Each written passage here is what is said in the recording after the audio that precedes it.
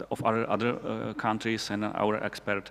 You will follow our experts. So second one will take place Andrzej Kohut, Director of the Archives of Security Services of Ukraine. Thank you. Дякую, доброго вечора всім. Власне, тут ми зустрічаємося з нашими колегами з країн Центральної і Східної Європи не вперше. І якщо раніше ми зустрічалися і говорили про ті моменти, коли нам була цікава, нам була важлива історія, досвід, власне, Чехії, Польщі, країн Балтії, то зараз також і Україна вже є однією з тих країн, яка також може розказувати, показувати, демонструвати і свій досвід стосовно переходу від тоталітарного, посттоталітарного суспільства до демократичного. Звичайно, ми зараз не можемо говорити про те, що цей перехід вже повністю відбувся, але поза тим ми також маємо ряд певних важливих змін, які також можуть бути корисними і цікавими для наших колег з країн Центральної і Східної Європи. Загалом, коли ми говоримо про політику пам'яті, то перше, що може спасти на думку, це те, що в першу чергу це те, що стосується минулого. І як би не було парадоксально, політика пам'яті – це насправді не зовсім про минуле. Це насправді про майбутнє. І, власне, коли ми говоримо про політику пам'яті, то ціль цієї політики пам'яті є якраз майбутнє. Коли ми, в принципі, говорили і постійно говоримо про перехід, трансформацію, транзит суспільства від суспільства закритого типу, таким як це було суспільство, якщо ми говоримо про Україну в Радянському Союзі, і це також є вірним для країн Центральної і Східної Європи, для країн Балтії, Польщі, Чехії, до країн так званого відкритого суспільства, відкритого типу, то, власне, потрібно розуміти, що цей перехід, цей транзит, він не є автоматичним. Звичайно, дуже часто на хвилі кольорових революцій, на хвилі революційних змін кінця 80-х, початку 90-х років багатьом видавалося, що, власне, з самої зміни режиму може бути достатньо для того, щоб зміни відбулися і стали незворотніми. На жаль, як ми могли побачити пізніше з історії України, з нашої нещодавньої історії, автоматизму тут немає. Не відбувається ніщо само по собі, недостатньо тільки, щоб відбулася зміна влади і посади у виконавчій, законодавчій владі посіли ті, хто презентує, представляє демократичні сили. І, власне, для того, щоб зміни відбулися і стали незворотніми, для цього потрібна реалізація певної політики. І можна по-різному це називати, хтось говорить про модернізацію, хтось говорить про реформи. І все це є вірно, але разом з тим також потрібно розуміти, що економічні реформи, модернізація індустрії, вони є тільки одним із частин тих змін, які насправді потребує суспільство. І коли ми говоримо про зміни в гуманітарному плані, то тут якраз розбудова відкритого суспільства неможлива без переосмислення, переоцінки тоталітарного минулого. І це, власне, те, що називається в англійській мові «dealing with the past», це якраз те, що є конче необхідне для того, щоб зміни відбулися і стали можливими. Ми можемо багато дискутувати, що є початком, що є причиною, а що є базисом. Економічна основа чи гуманітарна надбудова, як говорили марксисти, чи навпаки. Хто би яку позицію не приймав, як на мене, є очевидним те, що одне без іншого не матиме жодного результату.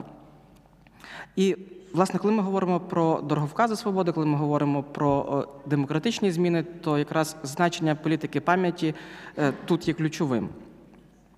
Отож, що взагалі входить в політику пам'яті, в різних країнах є свої інструменти, свої набори тих відповідей, котрі даються в рамках політики пам'яті, і, звичайно ж, вони залежать від особливостей кожної країни. є така приказка, що всі щасливі люди виглядають однаково. Коли ми говоримо про суспільство, то так само можна сказати, що всі ті суспільства, які ми вважаємо більш-менш благополучними, щасливими, вони виглядають однаково, але кожне суспільство нещасливе по-своєму. Попри те, що в країнах колишнього соцтабору чи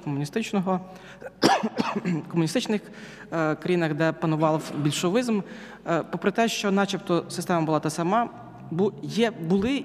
були певні відмінності, і ці певні відмінності спричинили також те, що політика пам'яті в наших країнах відрізняється тим набором інструментів, які використовуються. Можна перерахувати, власне, що мається на увазі, вже як Павел про це говорив, і також мені, як директору архіву, хотілося б в першу чергу. Тут ми говоримо про те, що важливо на перших порах не дати можливості тим людям, які будуть саботувати просто цей транзит, далі залишатися біля керма держави. І є відомий вислів Вацлава Гавела. Тут ми знову повертаємося до чеського досвіду, який говорив, що краще 5 років помилок, ніж 50 років саботажу, коли його питали, чому він більш заангажований в те, щоб брати нових людей, котрі не мають досвіду в керуванні державою. Наступним пунктом, який також пов'язаний з архівами, це відкриття тих сторінок історії, котрі були раніше невідомі або були заборонені. І коли ми говоримо про Україну, то надзвичайно важливим є такі сторінки історії, як Українська революція 17-21 року, селянське повстання, Голодомор, спротив радянській владі і спробі встановлення радянської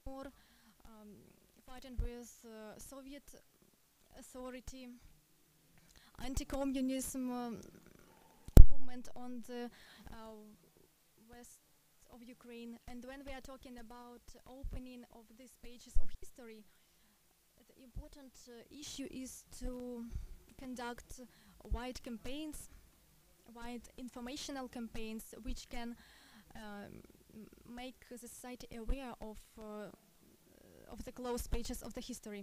Depending on how long the totalitarian regime was in this or that country, when we are talking about Ukraine, it is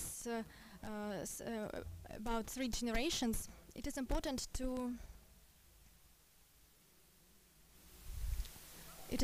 that people, as a rule, the majority knows the history from the books of history at school.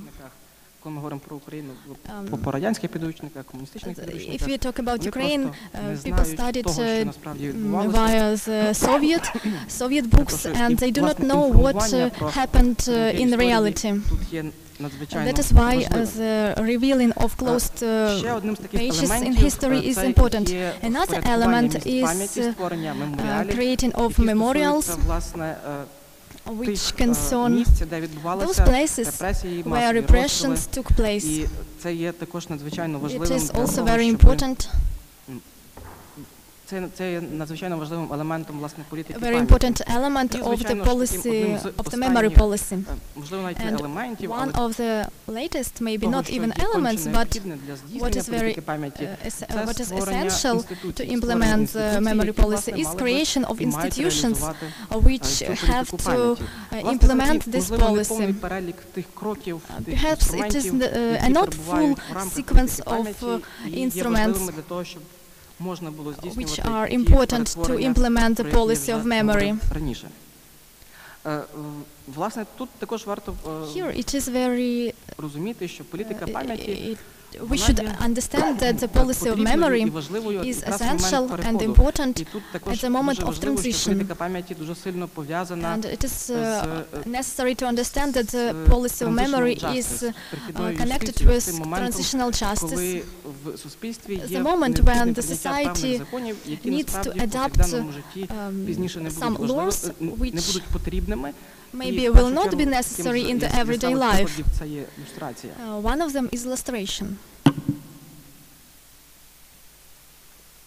When we are talking about the memory policy and Ukraine, unfortunately, відновлення From the beginning незалежності of України, restoration of independence of ця Ukraine, політика пам'яті не this почала memory втілюватися, і policy це фактично стало результатом того, wasn't що implemented, and на початку it 90-х led років to відбувся the fact такий that at the beginning of 90s негласний years, компроміс there між was some представниками like hidden народного compromise руху between і the представниками representatives комуністичної of влади. Народний рух people movement and сподівався, the що representatives of представники червоної communist директори, представники authority. комуністичної партії The погодяться на те, щоб popular допомагати movement будувати незалежну Україну.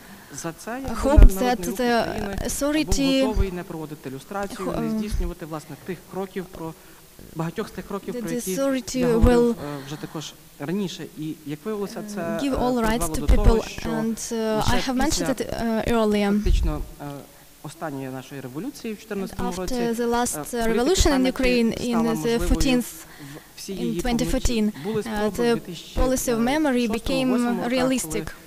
There were some efforts in 2008-10 when Yushchenko was the head of the country, and there were some results.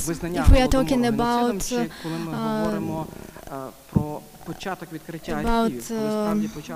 the adoption of Holodomor as a genocide, when the archives became to be opened, and after 2014, it became possible to implement the reform of Ukrainian institution of National Remembrance. It was established as a governmental body. There were four decommunization laws were adopted. In fact, these are not the all laws we need. We need a law on rehabilitation, because the adopted rehabilitation law was adopted on the last moment of the existence of USSR. That is why it doesn't include many criteria of those people who would have been rehabilitated but they are not rehabilitated because they were they opposed the regime of the Soviet Union. They fought for independence of Ukraine. So that is why they were not rehabilitated. We opened the archives of political secret services, and we can work with them now. So these steps were taken. These are the steps we took, and moreover, we cleared the public society from the symbols of totalitarian regime, and these are the elements which had to be provided from the side of governmental institutions. But we should remember that the important part of the realization of memory policy are not only governmental bodies. When we are talking about wide information campaigns, first of all, we should mention responsibility and key tasks for academic institutions, universities, museums, and different memorials, and non-governmental campaigns that can the opportunity to have a wide access to society and can tell them about the earlier hidden historical events. And finally, it is necessary to remember and understand that the aim of memory policy is formation of such society where any repetition of totalitarian practices or returning to some totalitarian regime will be impossible. From this point of view, it is very important to implement the memory policy and it is important to discuss this issue and to invite the colleagues and experts from Central and Eastern Europe.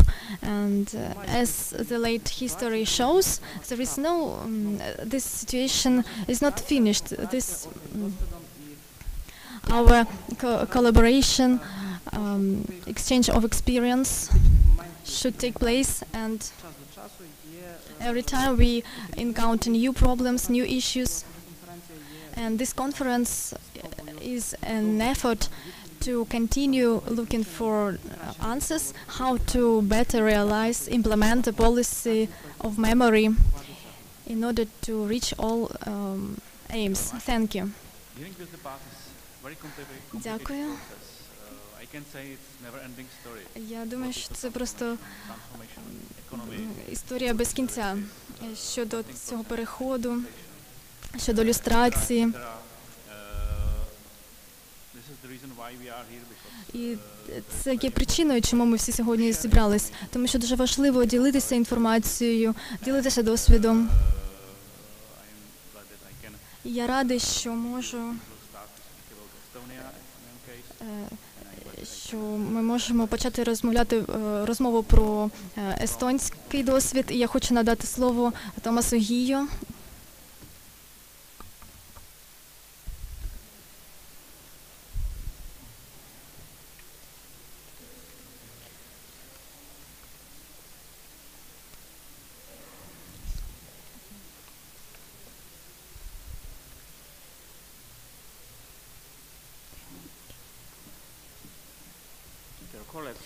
Дорогі колеги, my name is Toomas Hiio, as you can see from the screen, and I am a member of the board of Estonian Institute of Historical Memory. Estonian Institute of Historical Memory was founded in 2008, and it is a poor research institution. Its aim is to establish what happened in Estonia between 1944-45 to 1991. But before that, we had in Estonia an institution with a very long name, Estonian International Commission for the Investigation of Crimes Against Humanity, founded in 1998. And this institution had to make clear what happened in Estonia more or less during the first Soviet occupation from 1940 to 1941, then during German occupation, and then during post-war Stalinist period. But the first lists of deported people and other victims of communist regime were published already before the official independence of Estonia in 1991. The first lists were compiled and published in the end of 1980s and in 1990. Next, please.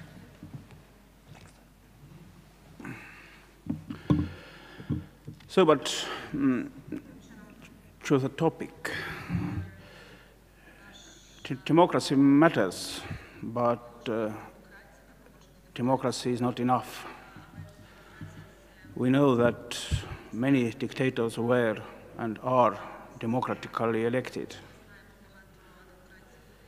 And the border between democracy and populism is very thin, as we can see also in contemporary world. And we know also that democracy does not work without strong institutions based on rule of law. So parliament and president could be democratically elected, but it does not mean that there is also rule of law in this country. Another point here is when we are looking to history, and it is always politically used, that communist dictatorships are identical. It's true, they seem to have been identical, but we as historians know that each nation had its own unique experience. For example, Soviet Union in Estonia was very much different as the Soviet Union was in, for example, Tajikistan. And therefore, it is also true that experience of one nation could not be copied by another nation and in another time. But we can learn, of course, always from the mistakes of our colleagues in the other countries. Next, please. So, a little bit about Estonian history, because how communist system worked in Estonia from 1940 to 1991 was connected to Estonian history anyway. For Estonians, it's very important that we had independent statehood from 1918 to 1940, and Estonia was one of the member states of League of Nations. So Ukraine was founding member of United Nations, but Estonia was not then member of United Nations anymore because Estonian independence was not restored after World War II. Though our strengths between during interwar period belonged that our population was relatively monoethnic. 88% of population of Estonia were Estonians in 1934. And also the level of literacy was high. There was about more than 90% of Estonians were literate in the end of 19th century. And we have no essential territorial disputes with neighboring countries today. Our national ethnic identity was created since 1860s, and it was strongly opposing Germans and Russians.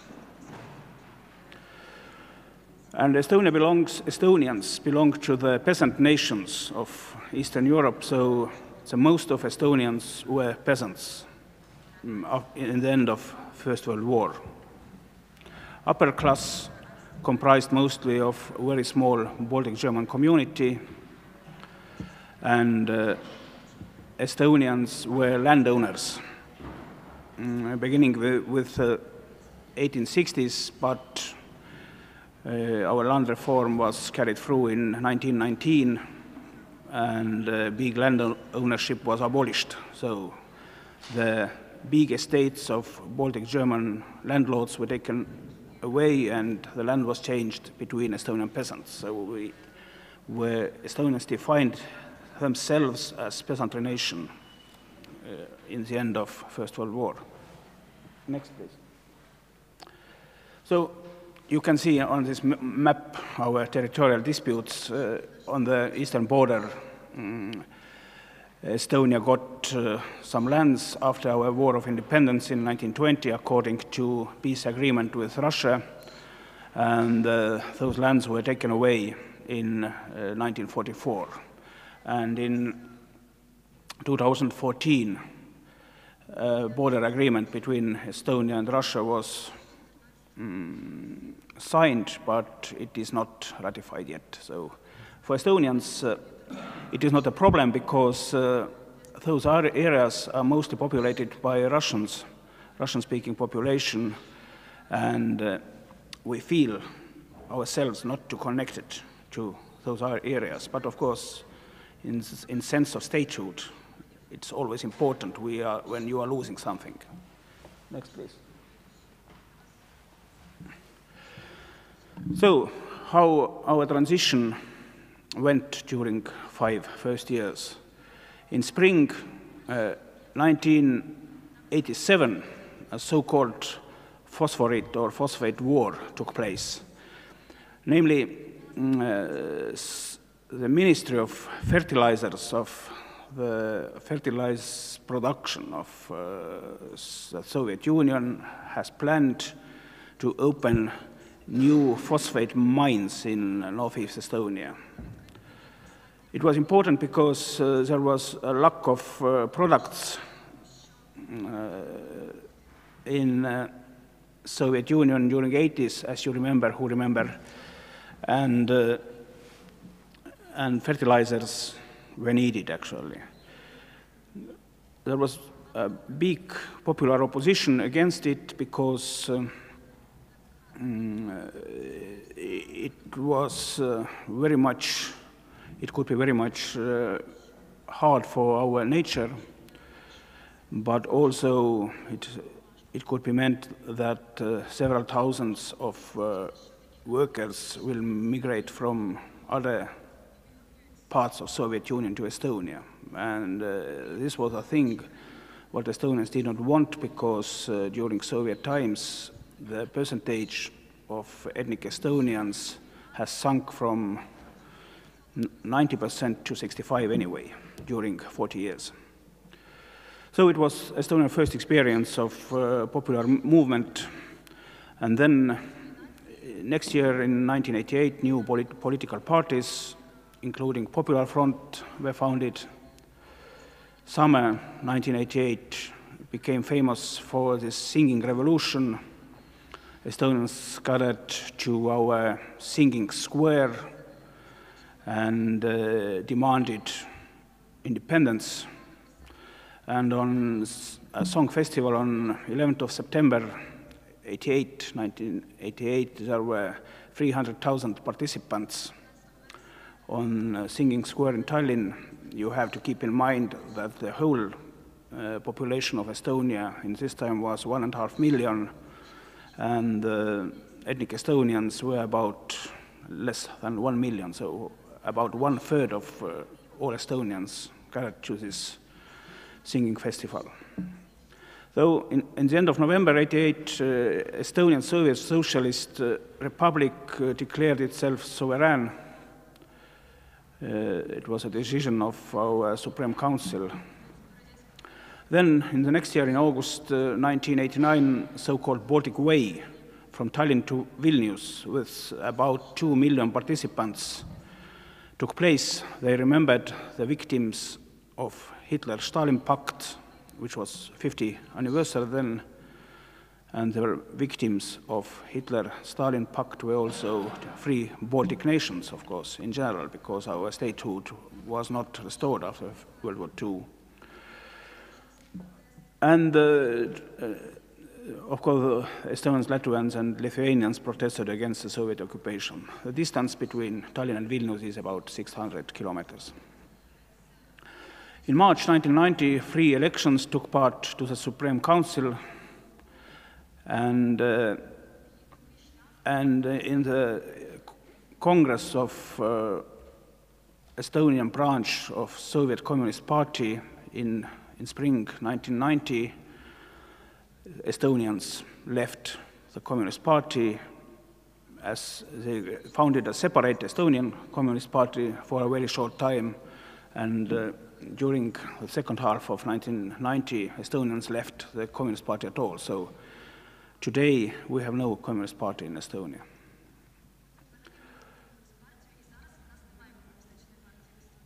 And, back please. And next year, after the putsch in Moscow in August 1991, two factions in our, this time, Supreme Council, Popular Front and Estonian Congress, made an agreement to re-establish the Republic of Estonia, which was founded in 1918. It is important because Estonian Congress was an organization or movement of Estonian citizens. Estonian citizens were all who themselves or whose direct descendants were on 16th of June 1940 Estonian citizens. But Popular Front was like Popular Front everywhere. There were different factions. Most of them supported also the idea of restoring the Estonian Republic. But there was also a faction of so-called Third Republic, though they thought that the Soviet period was somehow a part of Estonian statehood. And then the republic which would be created in August 1991 would be the third one. But in August 1991, it was decided that the period between 1940 to 1991 was a Soviet occupation, and in 1991, the Estonian Republic was restored. So in 1992, the new constitution was adopted, parliamentary and presidential elections took place, and also currency reform. And 8 Estonian crowns were equal to 1 German mark. And this currency stood until 2010 or 11 when we went to euro. Next, please. So, the Republic of Estonia was restored, and there were 3 things which were important. At first, legal continuity. Important Western countries did not recognize the Soviet occupation of Baltic states, and it was declared by United States Under-Secretary of State Sumner Welles on 23rd of July 1940. And therefore, on this declaration, actually, the Estonian foreign representations based in United States, Great Britain, and in some other countries, they issued Estonian passports which were accepted as travel documents in other countries and so on. But there was also Estonian government in exile from 1944 to 1992. This government was different from Polish exile government because this government was not recognized by any other country, but of course, perhaps some other exile governments recognized it. But it was important for Estonian citizens who lived abroad that Estonian statehood is somewhere existing.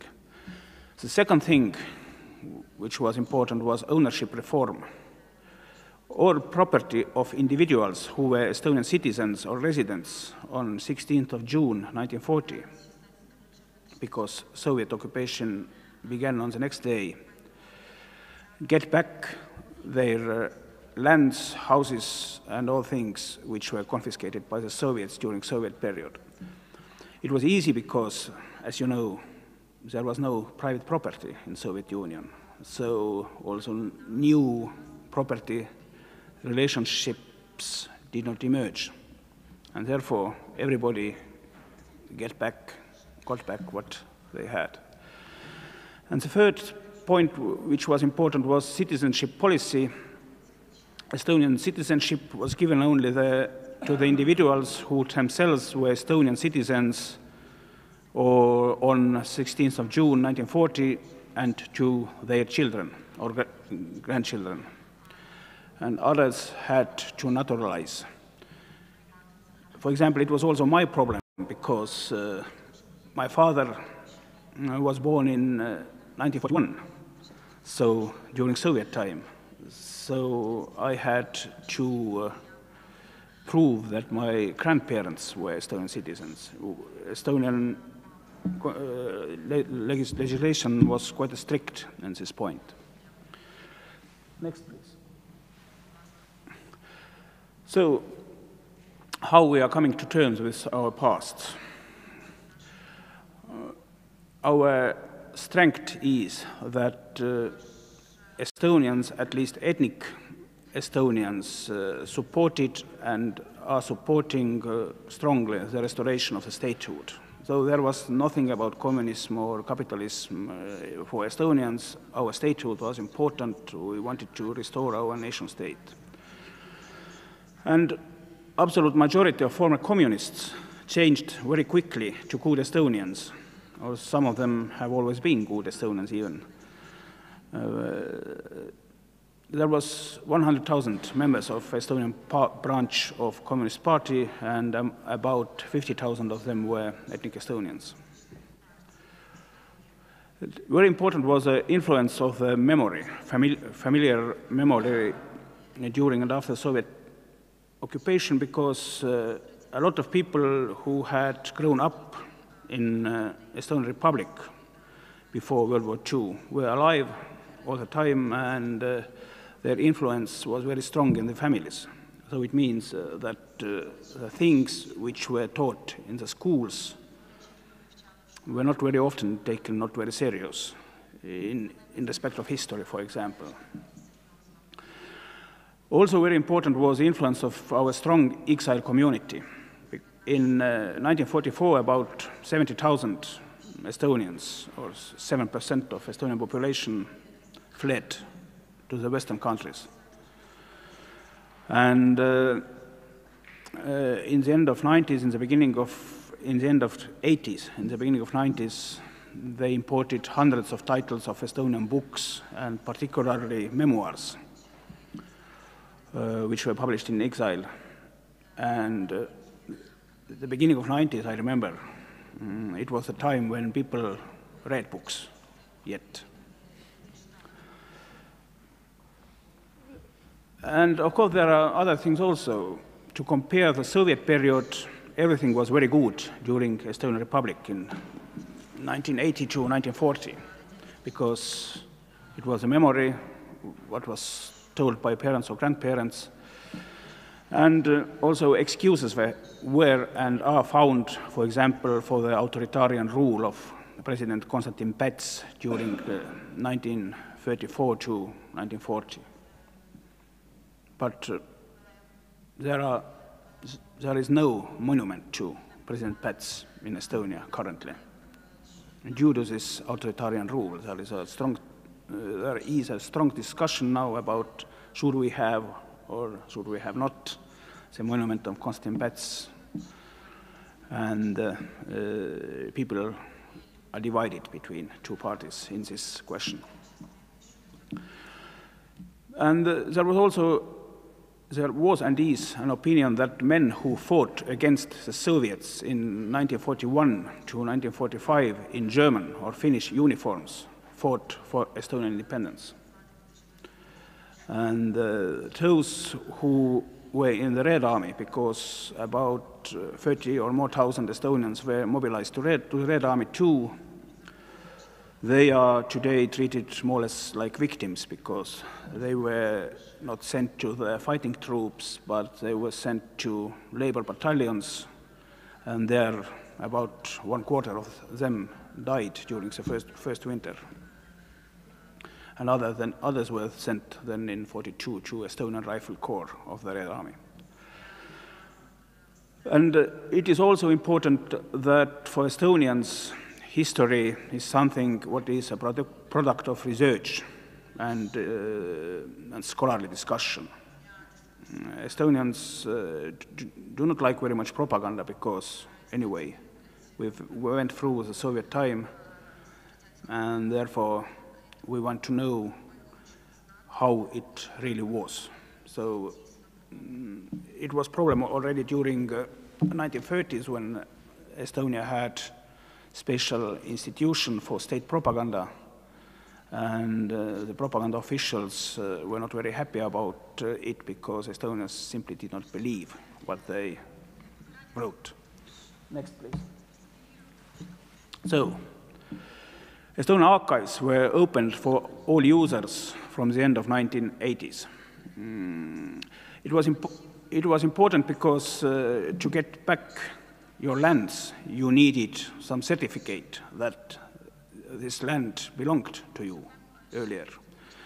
And KGB or Soviet authorities perhaps were not clever enough during Soviet time to destroy the ground books. So the information was available in archives.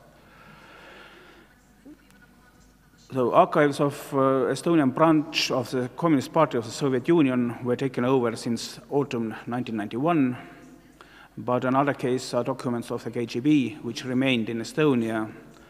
They were transferred to the National Archives in 1993, but the problem was that KGB was a centralized organization, and a lot of documents were evacuated to Soviet Union. already earlier. So, for example, agent files and lists were taken to Russia, but tens of thousands of the files of those who applied for travel to abroad remained in Estonia, for example. And also the files of, or personal files of individuals arrested or deported by the political reasons by the Soviets remained in Estonia or were taken back also in the beginning of 90s according to agreement between Minister of Internal Affairs of Russia, Bakatin, and then our transitional government. Next, please. So we have a lot of, not a lot, but important laws or acts about overcoming the past.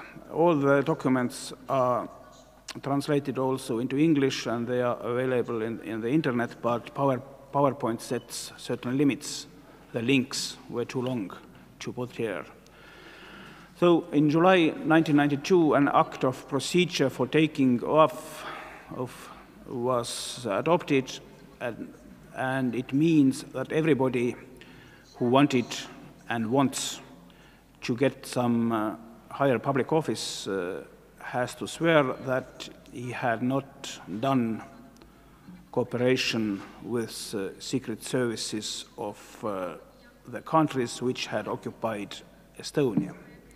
When Estonia was occupied by Soviets as also by the Germans, and Estonians cooperated, the both occupying powers, so it was important to state it also about German occupation. Then in February 1995, an act with a long name, Procedure for Registration and Disclosure of Persons who had served in or cooperated with security organizations or intelligence or counterintelligence organizations of armed forces or of states which have occupied Estonia was taken. And according to this act, everybody who has been in service of some security institution or agent has a time, 1 year, to come to internal security service of Estonia and confess. After that, the data about their cooperation were kept in secret. Those persons who did not make that, their names were published in our state gazette, and they are today available in the internet. I think about 200 former collaborators of KGB and also some single persons who collaborated with Nazi German state security, the names were published. And we had a setback in September 2015 when one of the persons whose name was published, a former driver, Mikhail Sõro, former driver of KGB, went with his case to European Court of Human Rights and won because of violation of privacy. So Estonian state has to pay some fee to him. So, and in December 2003, persons repressed by Occupying Powers Act was adopted, and this act sets clear who are repressed person and who are not. And also there are long chapters about social guarantees for people. You can see it in internet. And one thing more, Estonia has sentenced 10 and more people who participated in deportations or were also killing agents during 1940s, 1950s. And some cases reached also European Court of Human Rights, and European Court of Human Rights has recognized the decisions of Estonian courts. So we have the full court procedure in some cases about people who participated in deportations in, for example, 1949. Next, please. So here is some paragraphs from this Repressed Persons Act. My time is over, so I will not go into detail, but look to the right column. From the repressed persons were accepted people who were members of the lower level service personnel or support staff, or persons who joined the Communist Bolshevik Party of the Soviet Union before 1st of January 1954. Why is this date? Because, you know, Stalin died in March 1953, and some people who were deported to the Siberia like children. Among them were a lot of people who joined Communist Party in their adulthood. But during Stalin's time, to be a member of Communist Party, it means something different. You had to want to be a member of Communist Party. In the 70s, 80s, it was sometimes simply a compromise for something. Not good, but anyway. Next, please. So some examples of overcoming the past in practice. In 2000, elected president of the Bank of Estonia resigned 2 days before the beginning of his term. Allegedly, he could not take the oath due to the Soviet-time KGB contacts. The problem was that the thing is, of course, covered by our internal security service, but it seemed that he has confessed his contacts and thought, therefore, that he can to be in high public office, but he cannot. The next, in autumn 2005, Minister of Defense resigned because his subordinate, the director of the War Museum, wore the T-shirt with the slogan, "Commies into the oven," or "Communists into the oven."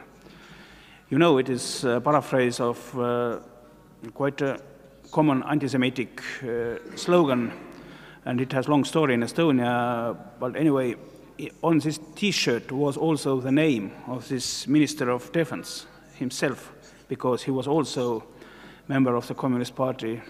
Actually, he was a diplomat later and writer and more or less good guy, but like protesting this behavior of his subordinate, he resigned as Minister of Defense. Both were candidates for presidency in this year in Estonian presidential elections. Small country. So in 2013, a person withdrew his candidature at the election of Tartu City Council. Tartu is our university city. He was a mayor's candidate of the right radicals. But it was disclosed that he had, during Soviet times, KGB contacts. He was an assistant professor of philosophy at the university, and perhaps he is also today in the same position. And in February this year, former long-time editor-in-chief of the Estonian biggest daily refused the title of honorary citizens of the city of Tartu, the same Tartu, our university city, because of accusations against him for writing in the 1980s articles in which he taunted the dissidents. And it was true, and we remember the articles, everybody knew it, but some people, some his supporters thought that it is not a case anymore, but it was a case in this year. Next, please. So, and the last slide, our latest declarations in Estonia. In February 2012, the parliament made a statement paying tribute to the Estonian citizens. The problem was behind this statement that for a long time the men who fought in German uniform during World War II, they wanted that they were recognized as freedom fighters. For foreign policy of a member state of European Union in 2012, such a decision would be more or less like suicide. So the issue was discussed along, and in the end, a statement was made according to which everybody was paid tribute who acted in the name of de facto restoration of the Republic of Estonia. So the idea was hidden under such wording. And as you know, perhaps we have a new government now since October, November. And in the government program or basic principles of the government coalitions for 2016 to 2019, there is an article also about communist past. We will maintain awareness of the crimes of totalitarian regimes by establishing an international center of the crimes of communism in Tallinn and a memorial complex to the victims of the communism. So, thank you very much. Thank you for your presentation. The main partner of the institutions of national memory here in Ukraine is, of course, Ukrainian Institute of National Remembrance. I believe that the Institute will play the leading role in the process of preserving national memory after the transformation of archive system by the law. Igor Kulik is head of department of the Institute. Please.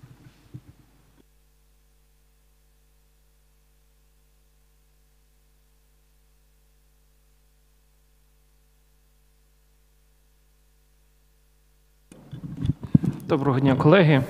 Власне, я спробую коротко проговорити в своєму. I will try to cover very briefly two issues. The first issue, what was also already mentioned, it is what happens within Ukraine and abroad. What our colleagues from Estonia have already mentioned concerns the opening of KGB archives. Very briefly, why it has happened and what the results we have.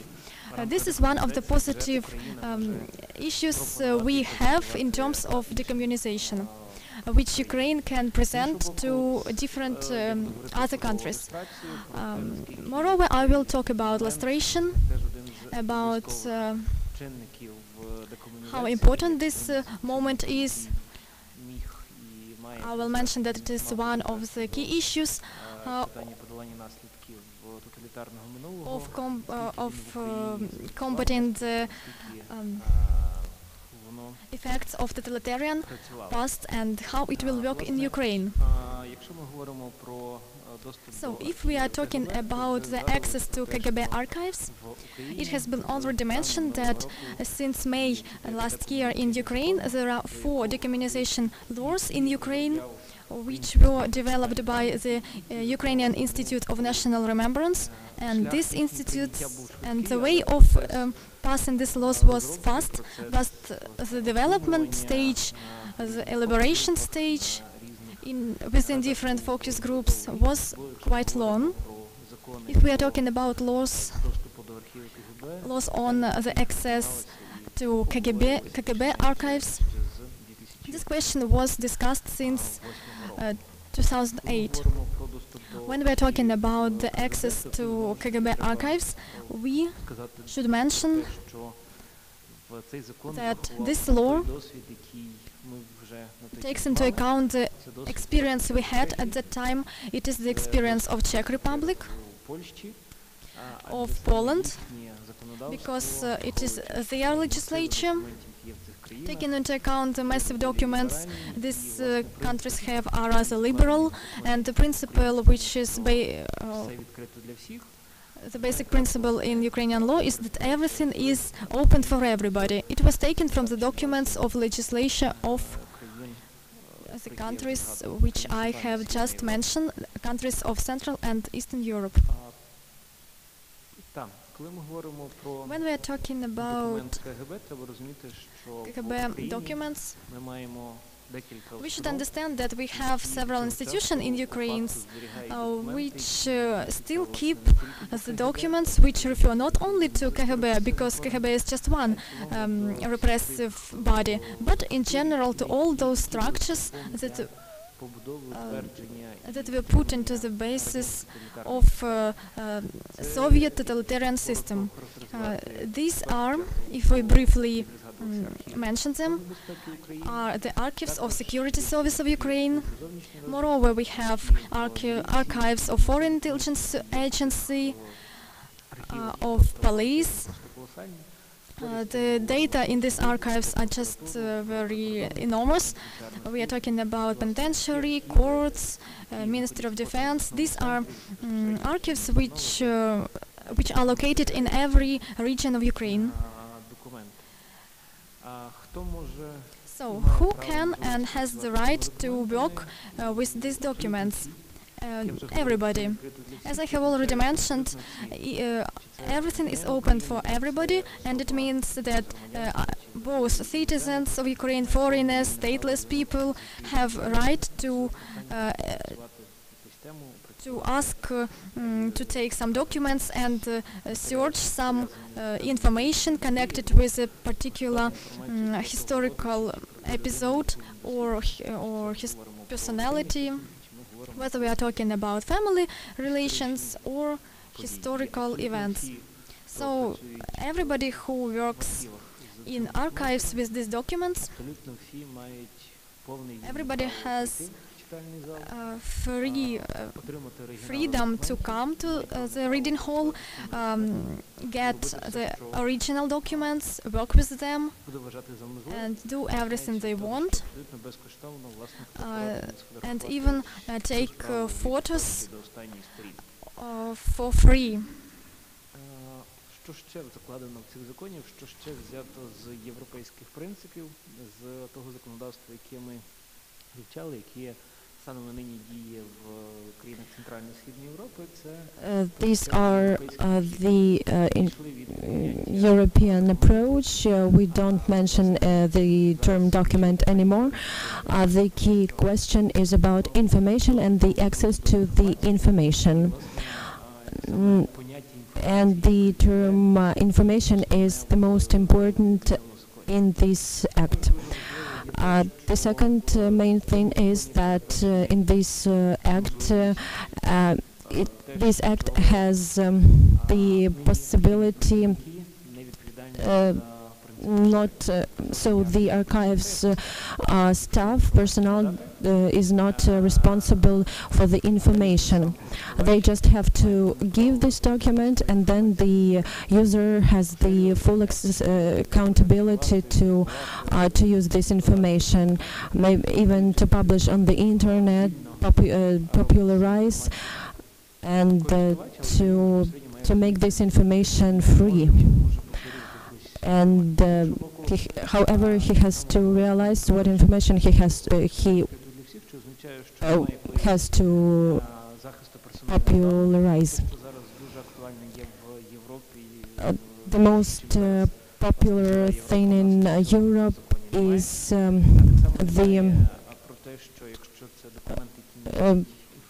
the principle that the document who has the grief secrecy or the marks of the Soviet regime, and the classified document is not a secret document. That is why we have to work with this document for free and free of charge. And it doesn't depend whether we speak about the staff personnel or freelance personnel or about those secret agents. That is why all of these documents are free and free of charge. And the most full list of funds and files or minimal information can be found on the internet. They are on the website of the State Archive Service of Ukraine, and we can find the information about the state and regional archives and where you can find any information for free and free of charge, and you can photograph this information and popularize anywhere. However, if we speak about other archives, other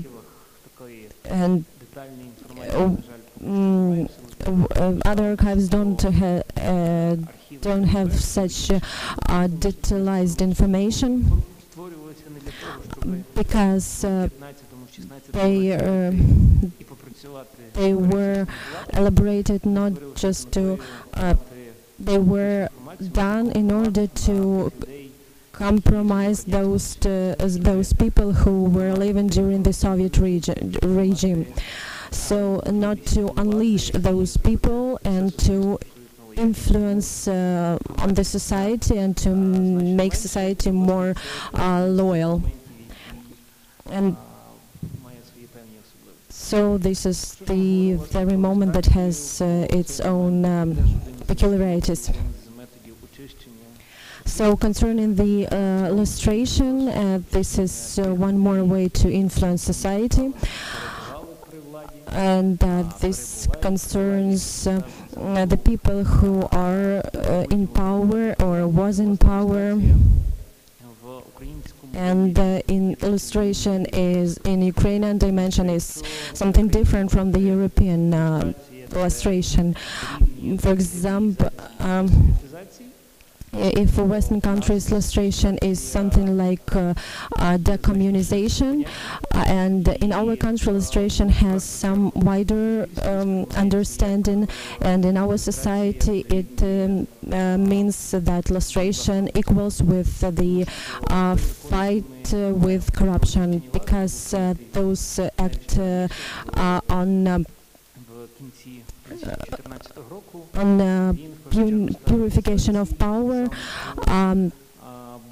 In this act, it is said that we have to fight with those civil servants who were in power during the Yanukovych period and during the Maidan revolution.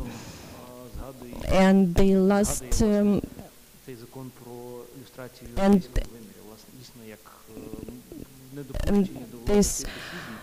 this law contains the rule not to put in power people who has some connections with special services. So there are three grounds. The first ones are regular employees. The second point is agents who were working in KGB USSR or in KGB Ukrainian SSR or any other special services who were connected with collaboration. And the third principle is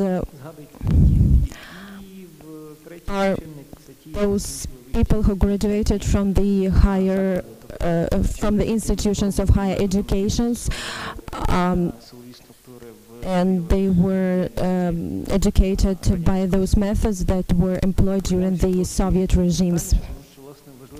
Let's detailize some particular principles, because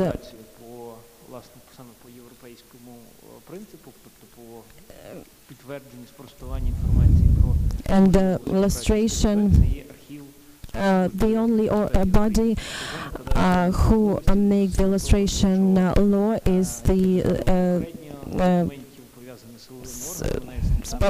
service of Ukraine. So they don't contain not only in the archive of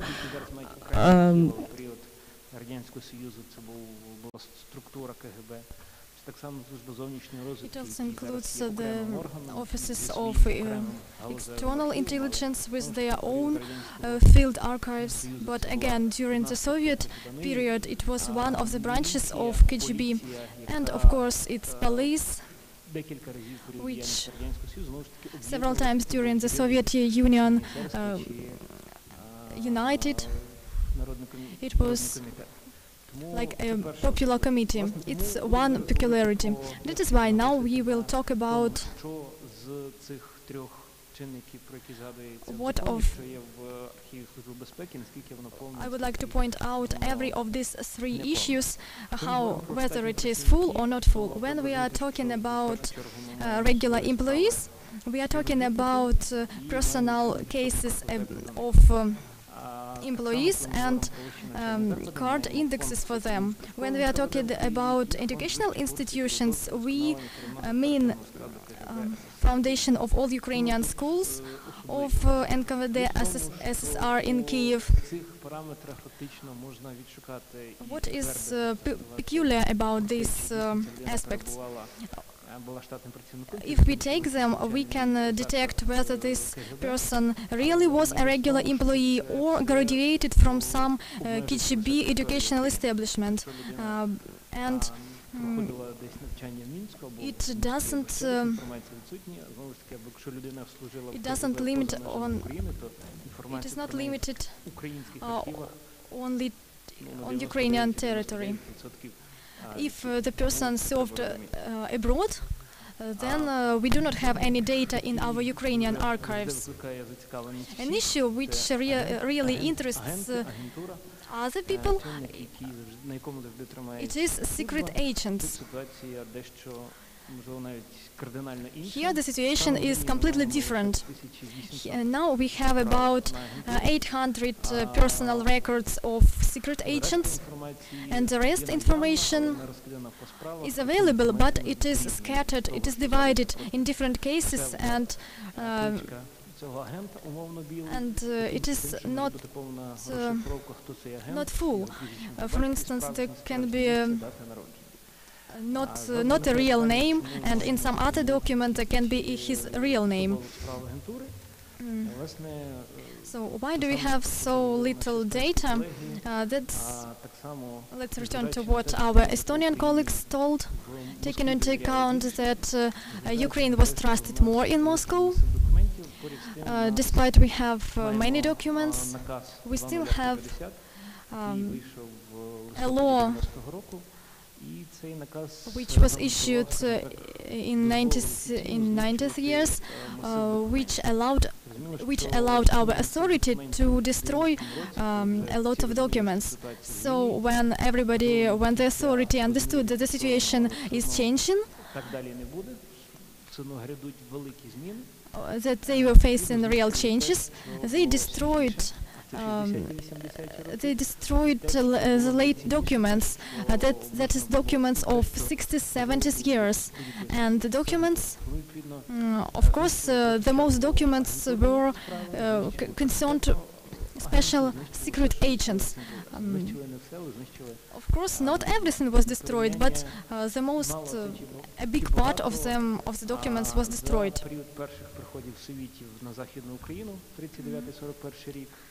It also concerns 39, 40 years. Maybe we cannot trust this information, but there were 150,000 agents took into the Red Army in Western Ukraine. So what problems do we have with the lustration law? The developers of law didn't make any accent on the lustration in European understanding. We didn't take into account this European vision, it wasn't the most important for them. The most important was to combat corruption, to fight the people which were at the high positions during Yanukovych authority. And the problem is that information is scattered in different archives and it is not systematized. It is uncatalogued. So it should be searched and it should be worked on further. So for me, I think that there is a very restricted term of check. It is only 1 month. But we have to check 1 million officials. So when we receive hundreds of applications during one day, it is physically impossible.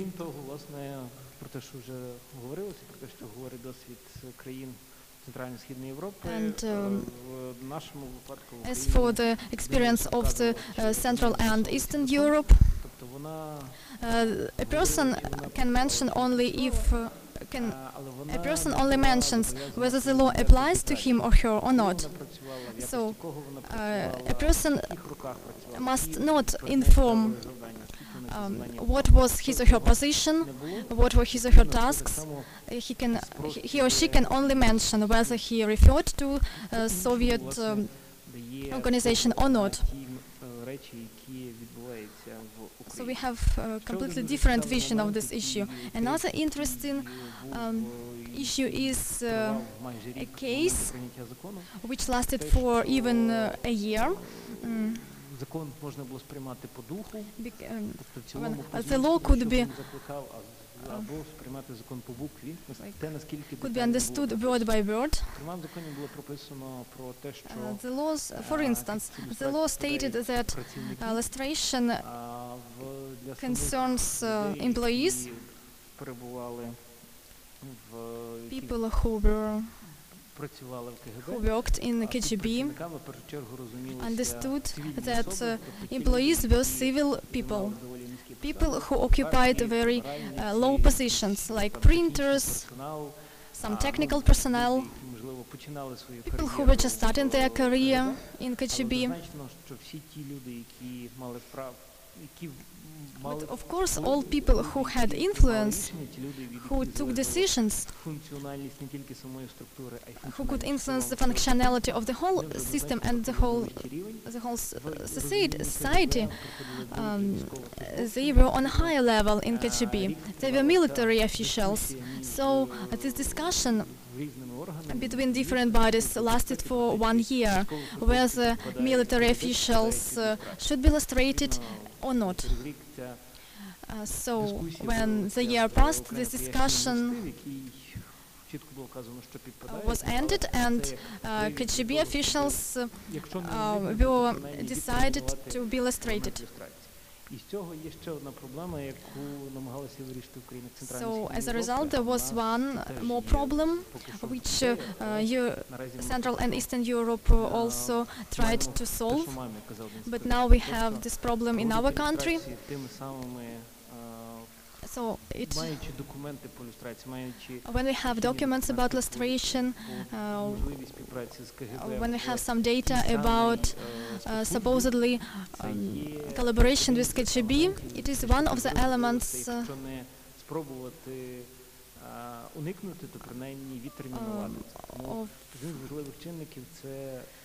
of reasons to change the date of lustration. So there should be, we should establish a civil body. There should be a united civil body that can unite all scattered documents and work with them, put them into catalogs, systematize them, put them into internet, reveal the access to them, and thus we could get rid of this Soviet influence and avoid these political discussions. That is why such institution stated in the law about open archives, it is creation of the archive of national memory, which should include all documents from different archives. When we are talking about this 10,000 of these cases in our Soviet past, in our Soviet dimension, it means that all these 150 kilometers of cases is even more than we have in Czech Republic, in Poland, in Germany, because there are only 100 or 50 kilometers. We have 150 kilometers. Besides, the peculiarity of our documents is that we were a country of Soviet Union. We had more trust from Moscow. Our documents were more valuable, more direct than those of other social countries. So that is why we have enormous quantity of documents in Ukraine. And we have to open these archives to disclose them. Because earlier, for about 100 years, some case may be closed, and now we have an opportunity to continue its investigation, to continue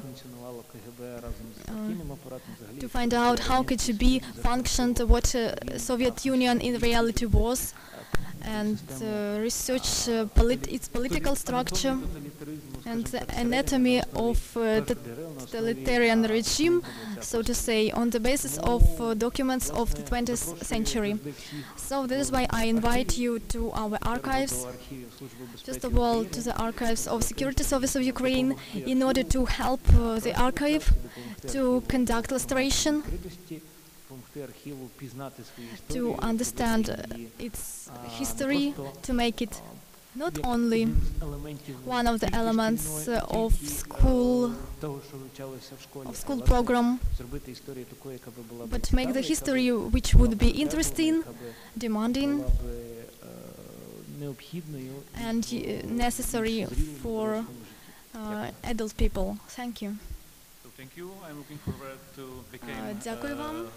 Researcher in your new archive. Дякую за доповідь про ваші архіви. Very important role, maybe Дуже важливу роль, main role in можливо, навіть основну роль у ці дні national memory institutions plays Polish Institute of займає Польський інститут національної пам'яті. Тож містер Дабровський зараз є в якості експерта у нас в залі. Дякую вам. Ми маємо дещо пришвидшитися. Я вирішив дещо скоротити мою промову.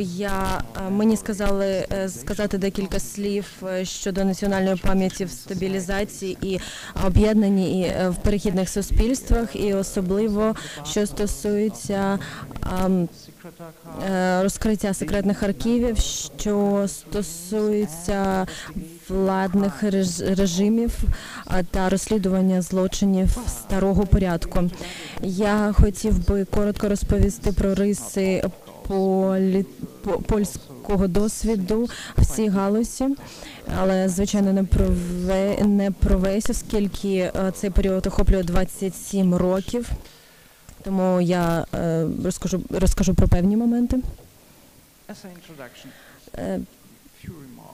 Декілька ремарок. Are based on the values held by its vehicles, firm core basic communities, family, neighborhood, religion. Personal identity, the system on values, and perception of environment are formed and transferred in these communities. In the Polish experiences, the most important part of the national feeling were intrinsically connected with the above-mentioned communities. It is generally recognized now that the state bears the responsibility for supporting these communities as vehicles of national and social values. The results of the communist intrusion into national culture, into mutual trust, the basic thread of our society, and of misinterpretations of Polish history and national interests are still visible. The most important tool to deal with these negative outcomes is principled education based on truth and value-oriented point of view. State education, although flawed, becomes then an important factor in formation of society. Unfortunately, in the last years, the popular education system in Poland was reshaped, leaving the natural sciences and history teaching behind. It should be noted that those reformations met significant protests against the downgrading of history teaching. Some lost elements of history teaching were balanced by very strong publicity of some recent events. It should be noted that one of those there were so-called recent exhumations of hidden bodies of communist crimes victims. Above-mentioned exhumations revealed the brutality and inhumanity of the communist rule and caused public outrage, shock. It became clear that almost every security station, police station, had similar secret cache of bodies, and the whole country had many hidden cemeteries. This led to a very publicity effect. So we can say that there's a distinct social interest in dealing with the past. My own institution, Institute for National Remembrance, has a significant record of more than a decade of extensive educational activities. We have printed a series of scientific studies, but also popular books, even comics and games. We had managed to write I can say very good handbook of recent history. It's also published online, so it's in a free access. We have organized a series of educational activities in schools and with societies, also exhibitions. However, our Bureau for National Education is not in position to replace the public education system.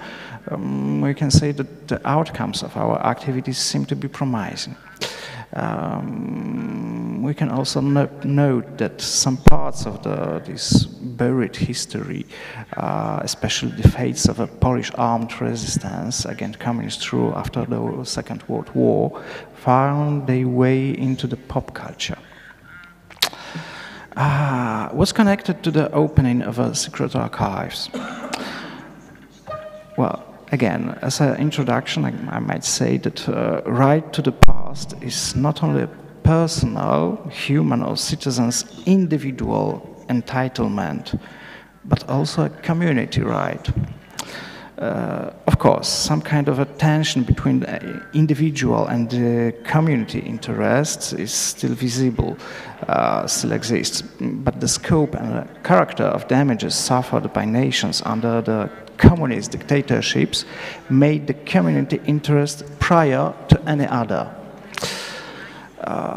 A part of a Czech, German and Polish regulations concerning the dealing with the former dictatorships' archives, there is an international guideline prepared for UNESCO on behalf of the International Council of Archives. It's known as Quintana Report. It was published in 1995. It is also updated in 2009. This report may be seen as a guideline for every nation affected by dictatorship. This report categorizes and lists a number of rights belonging to the community and individuals concerning the access and use of archives of security services and ruling parties or other organization of repressive regimes. The so-called collective rights, according to the report, are right to the memory, right to the truth, right to justice, right to know those who are responsible for crimes against human rights. As individual rights, this report explains right to exoneration and rehabilitation, right to know the whereabouts of the family members who, in quotation marks, disappeared in a time of repression, right of everyone to know what information is held on them in the archives of repression, right to historical and scientific research, and the amnesty for the political prisoners,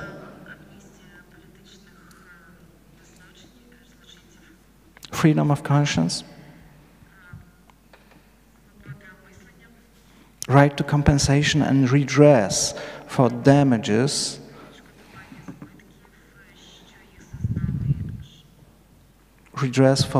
suffered by victims of the repression, right to have confiscated goods restored. So the archival resources for Communist Party, its subordinate organization and proxies, leading government bodies, judicial bodies, and especially security service should be open for the public. The Polish experiences in this field seem to be a timeline of progress.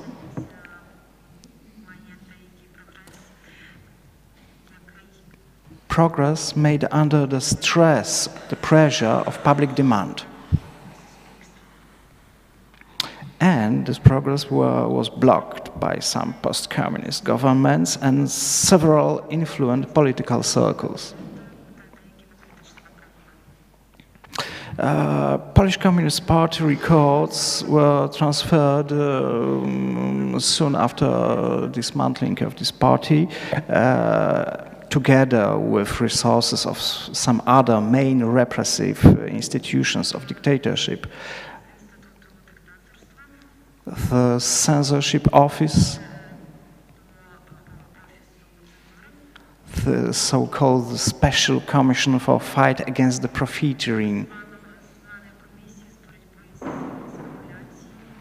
the Office for the Church Affairs, and some others. So those records were transferred to the main historical archive in Warsaw, Archiwum Akt Nowych. When it comes to the party records, those archives remained closed for the substantial amount of time, apparently because of so-called ordering of the fund reasons. The access to these files was granted to few researchers with a district detriment for public interest. The access to the records of former communist security services was even more closed. Few researchers were granted access to little amount of files. They were not allowed to see any finding aid or registry. The access to the files of military security police and military intelligence were almost completely closed.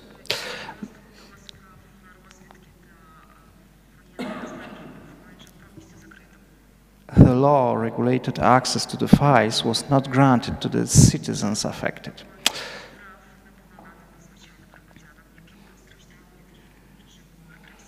The situation changed after the forming of the Institute of National Remembrance in 1998.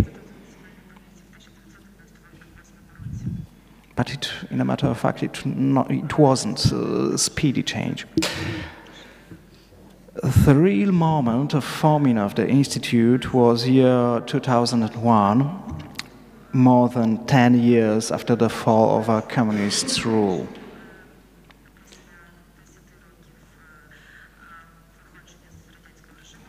It was also a beginning of acquisition of the archival resources, its declassifying, description, and opening to the wider access. The initial act forming the IPN Charter followed the German example. It means BSTU, Gaukbehörde. During almost 18 years after its passing, the act had changed, was changed a lot of times, but the succeeding adjustments were resulting in further liberalization of access to the files. So we came from the strict German model to the very liberal model. I can say that we followed from the German specimen to the Czech specimen.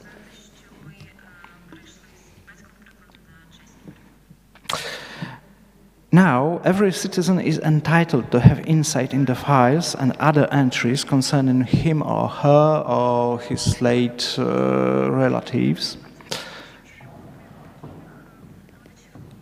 Everyone is entitled to have insight into the records of the public persons.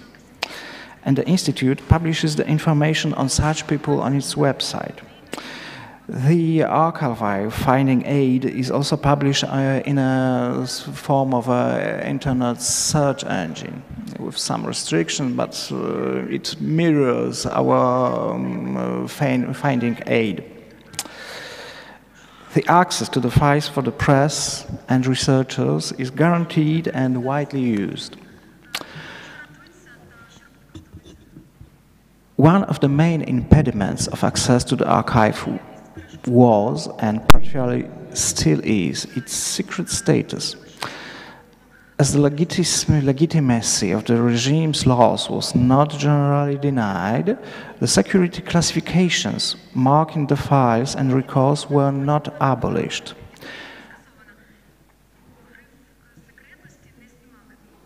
The subsequent changes in the laws concerning official secrets enable us to declare those markings void. But that the classification proceedings are still demanded by law. So now it's rather administrative problem than other. The other serious impediment in access to the files that attracts huge publicity is a permission granted to the security services to levy the restriction on some files and resources due to the grave reasons of the state security. This permission led to the forming of the so-called restricted resource or restricted fund that contained also a main operative card indexes. Its contents were supposed to stay secret with a possibility of review. And the subsequent review of this restricted fund, of this restricted resource, revealed that the restrictions were imposed on files and data which release would not threaten the state's security. The restrictions led to some legal cul-de-sac. Main operative indexes and registry logs were kept conditionally secret. There was no possibility to use them as a base for the open finding aid. The use of these instruments were extensive, but needed fully secrecy proceedings, ending in the classification, of course. Restrictions created even a classical catch-22 case. Some electronic data carriers were initially unreadable. so they might contain the restricted entries. So they became restricted. And there was no possibility to declassify and read them because they were restricted. So this restricted resource is now a fund of about 400 kern meters volume. Initially, it was far more, but the constant review made the numbers sink. The key decisions that allowed to declassify the files from this resource, especially concerning the foreign intelligence files and military service files, were made in year 2006 and from the year 2011. Well, the last amendment of the IPN Charter abolished the existence of this restricted resource at all, leaving to secret services only few entitlements to sustain the classifying marks on files, on few files. The deadline of the release is 31st March of 2017, so the deadline is close. According to the dealings with communist officials and investigating the communist crimes, we may say that the result of the settlement of the communist rule in Poland is far from good. It's rather disappointing. There's a visible tension between public expectations towards prosecution of communist crimes and the complexity of judicial proceedings and changing policies. The members of a communist party and its satellite organizations were never prevented of taking part in public life in Poland after 1980-89, of course. The first project of Decommunization Act submitted to Parliament in 1991 was proceeded till dissolution of the chamber in 1993 without being voted.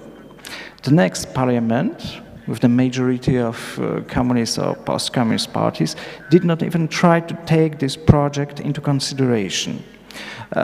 Similar project of 1997 did not succeed either. The ruling post-solidarity coalition was deeply divided on various points, and this bill, restricting citizen rights, was also not taken into consideration.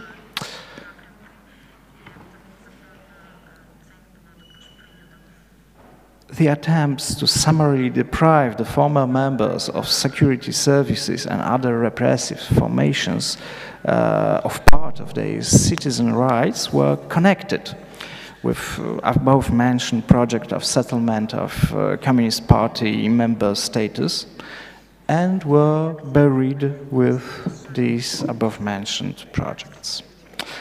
There was a special resolution of Parliament declaring that Communist Party is a criminal organization, but it did not contain any executive section and did not lead to any general consequences either. Well, the middle versions of decommunization, that means lustration and pensions equality, were also opposed and discussed in a series of heated debates within post-solidarity movements and summarily rejected by post-communists. The first attempt of lustration, understood as revealing of the information about public personalities from the resources of the former Communist Security Service.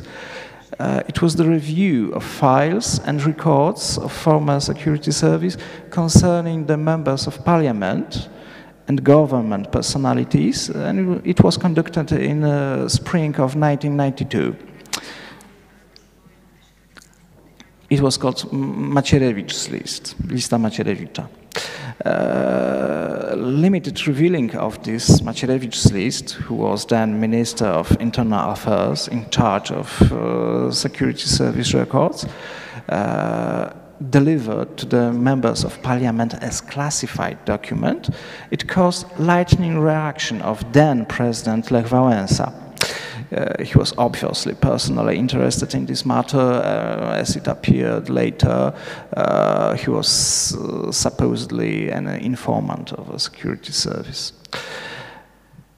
So the reaction of Wałęsa and parliamentary coalition of fear was imminent, and the government fell in next 24 hours.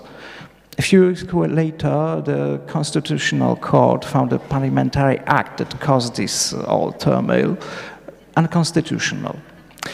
The lustration theme was not officially raised till 1997, when the landslide victory of post-Solidarity coalition ended the post-communist rule.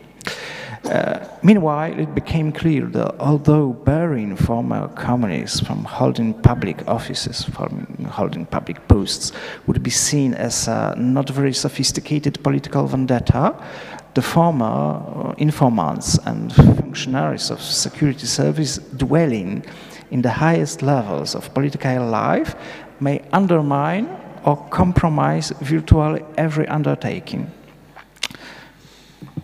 Polish lustration law was arranged as a judicial process of vetting the candidates to public offices, was formed not in order to publish or summarily execute former secret collaborators, secret informants of communist security service, but to enhance the transparency of a public life, to eliminate the possibility of blackmail from within or from abroad, and to avoid promotion of people with hidden connections.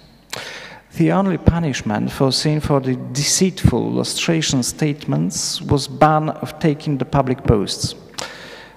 The lustration proceedings were to be prepared by a new independent agency, Biuro Rzecznika Interesu Publicznego, Bureau for the Public Interest Advocate. In 2007, it was incorporated into Institute of National Remembrance.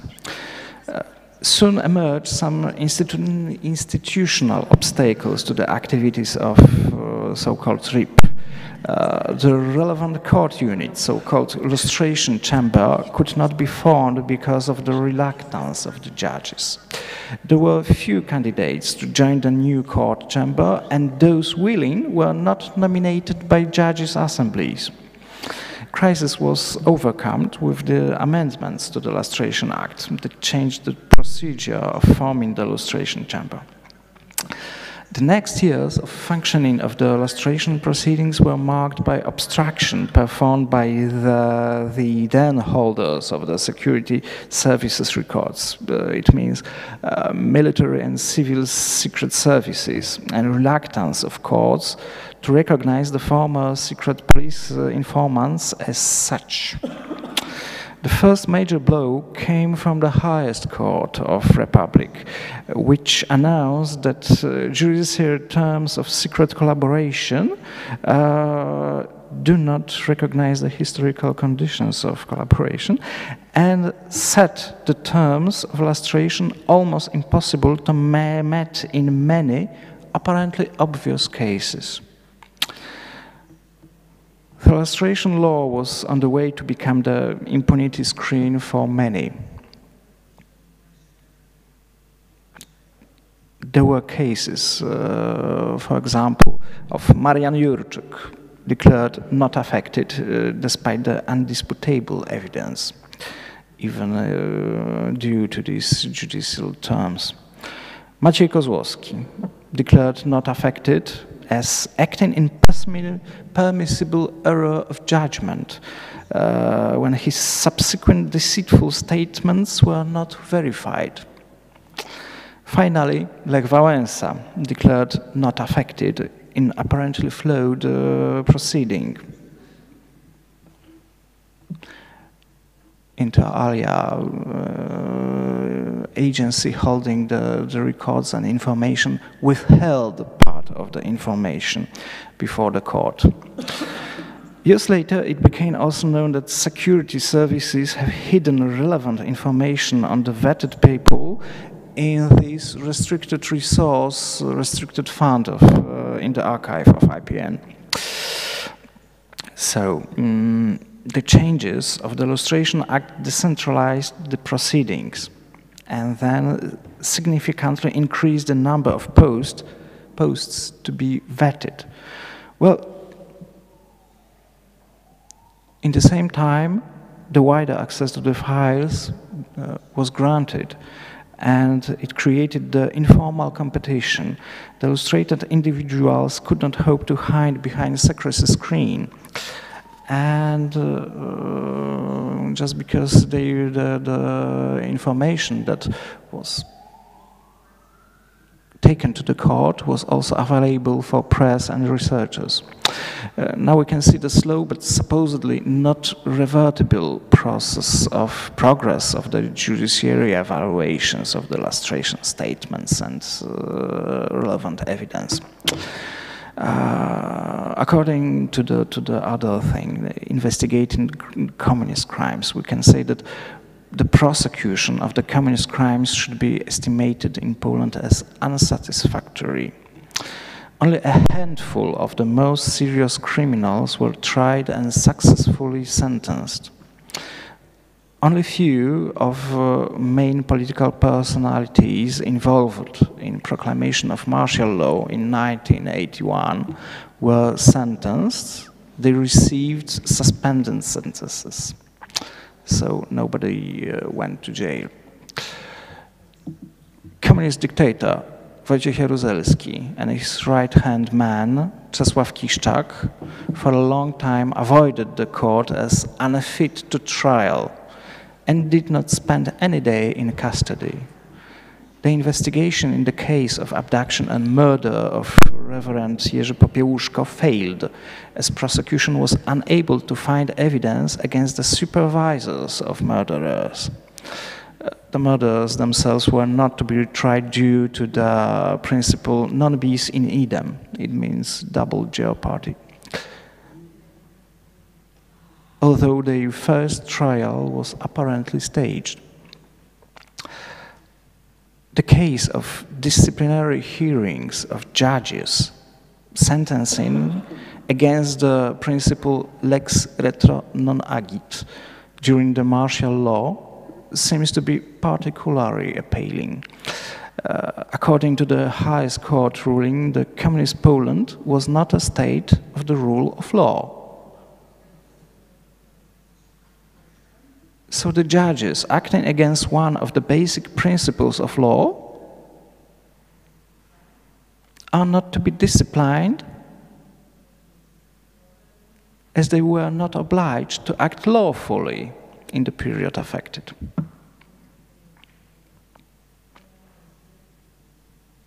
Verdict has been written into the so-called book of the judiciary principles of the highest court. There's another verdict concerning the illustration proceedings towards judges. It says that illustration proceedings threatens the principle of judicial independence and should be preceded by mandatory disciplinary hearing, allowing or not the vetting itself. So, of course, it was just a little review of highlights of negative specimens. Of course, the system is working, and we may say that the system is working in accordance with publicity.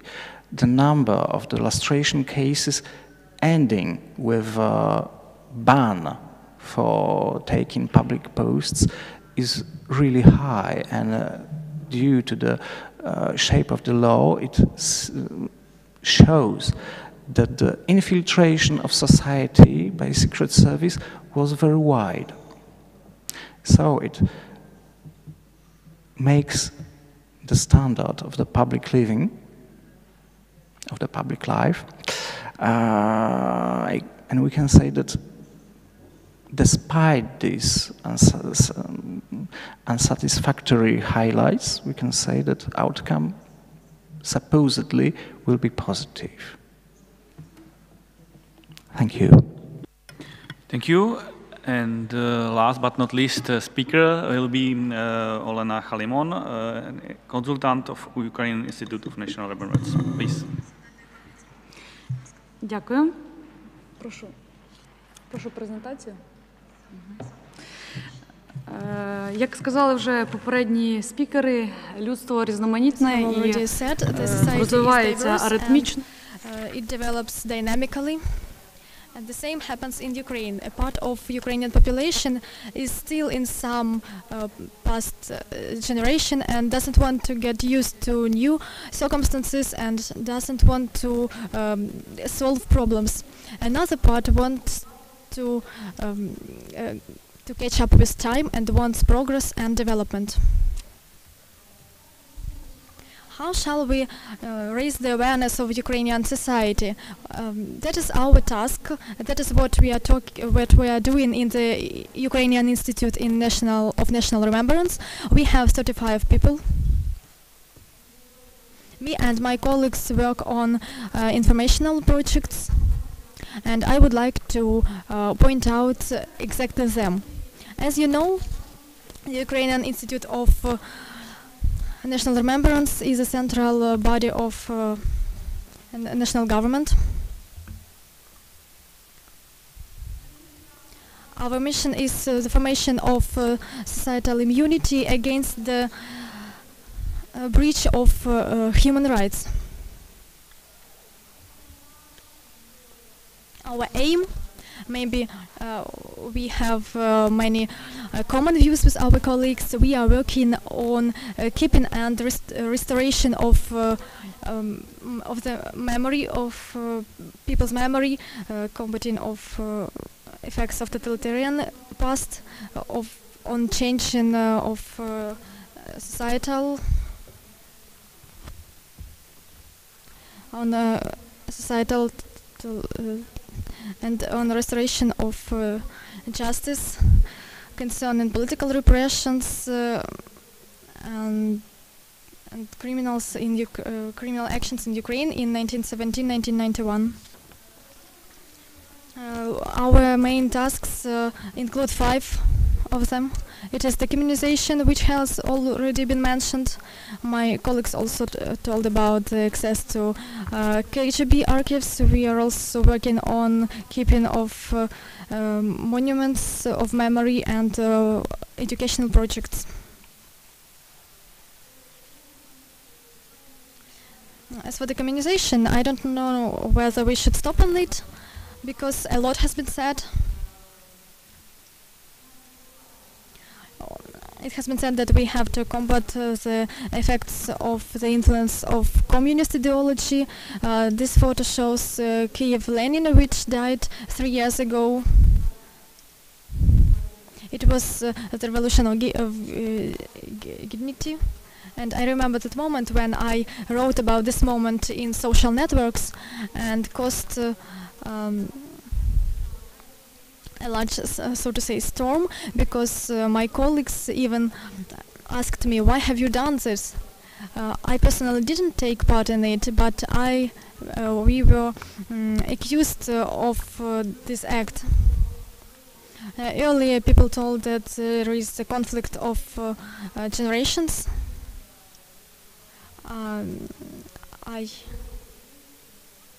I was addressed by people of younger generation, who didn't understood why we need the communization process as it is, and why should we fight totalitarian regimes and the symbols. As for the access of archives, Igor has told about it. I will not stop on this question. I will outline other projects. Ukrainian Institute of National Remembrance considers a very important issue of 9/8 May. It is a project when we are talking about Second World War, red poppy should be its symbol. And we are trying to explain why it should be its symbol, why we should talk not about the 8th or 9th May, because it is European world tradition to commemorate the victims of war. Moreover, our task, the object of memory is individuality, but not masses and leaders. Also, we speak about restoration of the history and the conquering of the totalitarian regime. And if to speak about details, it is very often that Ukrainian Institute of National Memory make different exhibitions. In the center of this exhibition is Ukraine and the role of Ukrainians in the World War. The most important is that the contribution of Ukrainian nation over the conquering of Nazism.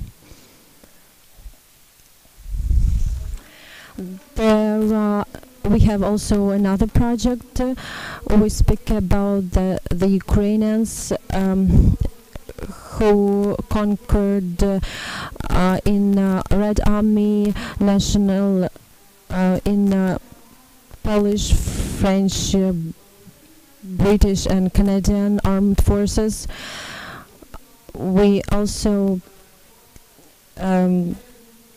decided where we have to demonstrate these projects, and we asked them for the wide range of popularization.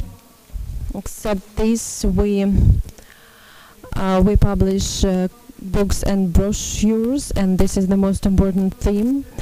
We have very interesting project, War and Myth, the unrevealed side of the Second World War. 15 authors worked over 50 plots. You can buy this book in our institute. Also, our colleagues created a website, Ukrainian Second World War. It is very interactive and mobile. You can find there many interesting moments. You can find there videos, exhibitions, maps, and many others. You may see the address of this website on the screen, and you can go there and just to find something interesting for you. My colleague spoke about the popularization moments, and one more project of ours is the historical calendars. We speak about those ceremonial datas and those places who were in the past, however they now have to be remembered, so that they are just commemorating these dates and these places. We also develop our methodical guidelines for universities, schools and army. It is very important to learn history, and I agree with this. Is the very important nuance, and according to this, it is much easier to speak with people who know history. We also develop a project of which is called the History of Ukrainian Army. We tell there that it was from the 11th century until the nowadays. We have another exhibition project. Here we speak about it. it is called the People of Independence, the 25 personalities who abolish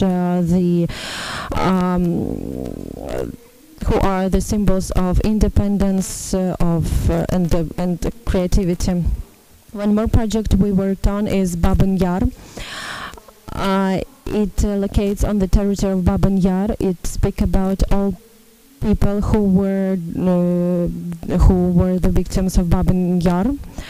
We think that it is the first step in front of conquering of memories on the territory of tragedy. One more drama pages of our history is Holodomor, genocide during 1932-1933. Previous year we made exhibition, one more exhibition concerning Holodomor, and we speak about the strategy. This year we have another accent that we are unconquered. We spoke about 15 people who outlived the Holodomor and how they how Holodomor those times reflects on their lives. For example, Katerina Bilokur was an artist.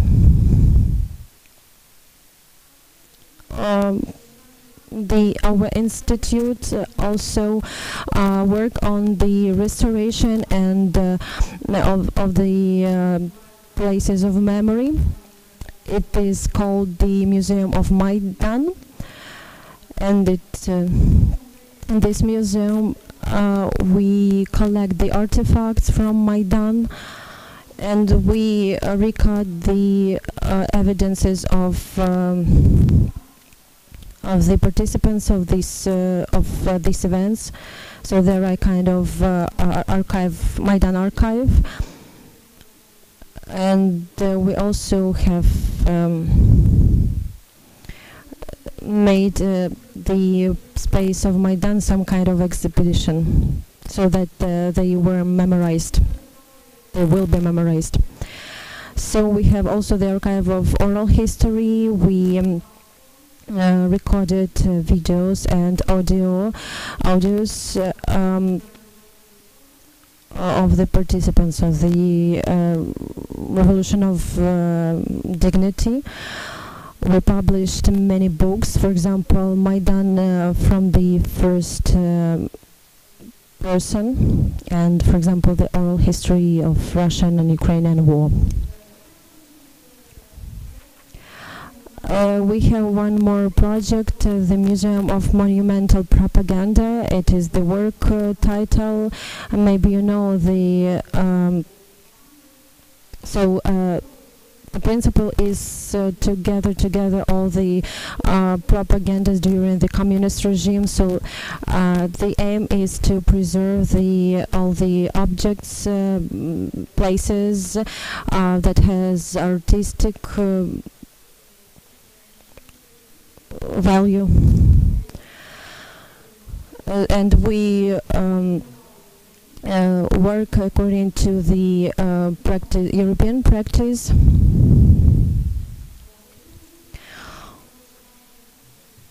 One more our project is the National Pantheon or Memorial, where the national heroes must be buried, and as well as the national personalities. This is our future project. The idea is that this it must be the place of ceremonial ceremonies, and also the burial place of national heroes. So one more project is Ukrainian Polish Forum of Historians, where there are the specialists from Ukraine and Poland, and they discuss the main questions concerning the Ukrainian and Polish history. The aim is to collaborate with Polish scientists and to discuss the most important and questions. So this is the main information. Thank you. Дуже дякую всім учасникам.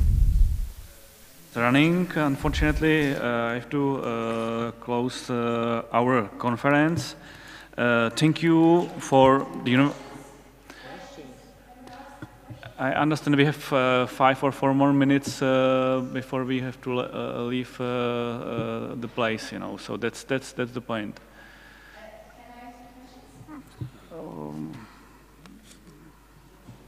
Jiří, jak to?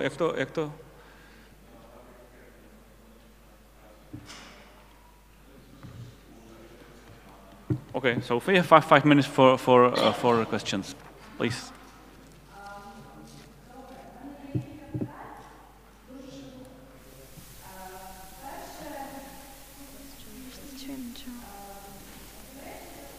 But we don't hear anything because she doesn't switch a microphone. Please switch on the microphone. Yes. Okay. Thank you. So we have heard about some puzzle of national memory. We have heard from Estonian guests that they do not have official history and that it is created in the process of education and research. I think that in Ukraine the concept of national memory contradicts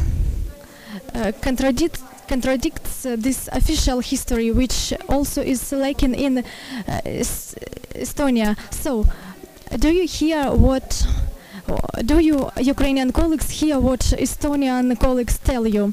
So the second question is, don't you feel that... One moment. That Ukrainian researchers, in particular the Institution of National Remembrance, that instead of institutionalization of history, we create its instrumentalization. It is like a kind of institutional body which creates a common Ukrainian, but at the same time propagandic history. The third question is that, do you feel your personal responsibility for for criminal acts of the Soviet regime? And the fourth question is... Четверте питання я задам англійською мовою. Чи можете ви сказати щось про завершення The end of the culture of shame that was я б запитую про кінець культури сорому, тому що, як відомо, недавно... culture of shame, because recently the Minister of Culture has stated that we should stop thinking about what happened to us. It's the end of culture of shame. And the last question is to Ukrainian representatives. We have heard about the unique experience of every country, and I think that we have a problem with this unique experience because on the security service of Ukraine, on the fence of this social service, there was some writings, some table appeared that we... And this table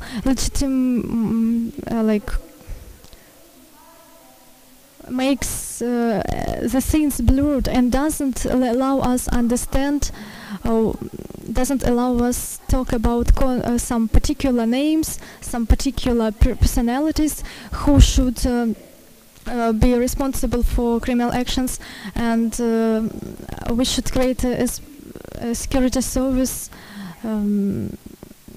not connected with these criminal acts. Я хочу прокоментувати ваші питання. Тож я вважаю, що є state organs who did all these problems for our societies. That was the state organs which participate on many problems we are facing here. So I think we cannot transfer it to private business. We cannot sell it to somebody for some reason.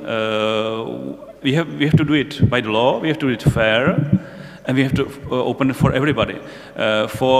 Which was not the main goal of these materials before 1991, before 1989. So I think this is the basic point. So.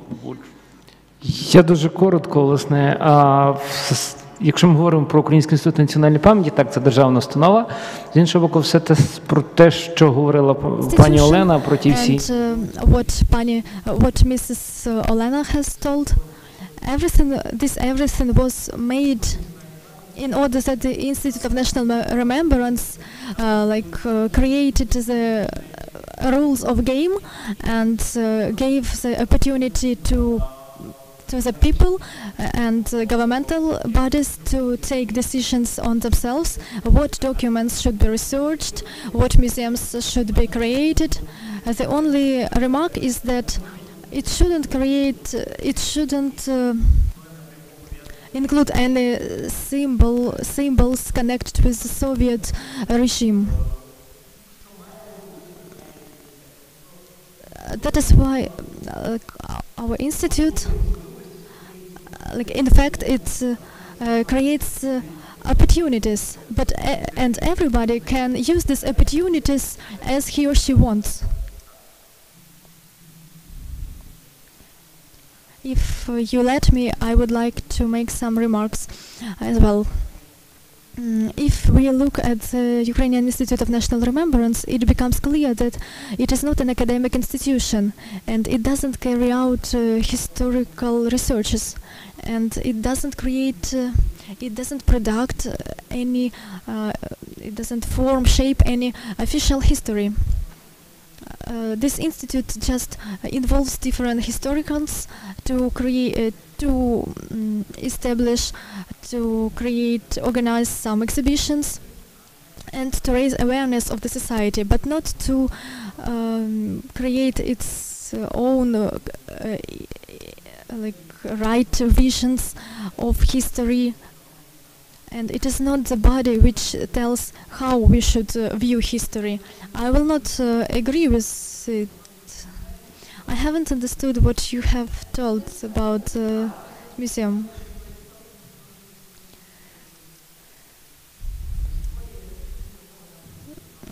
I don't agree that the institute creates some rules. So as for the table which appeared on the security service,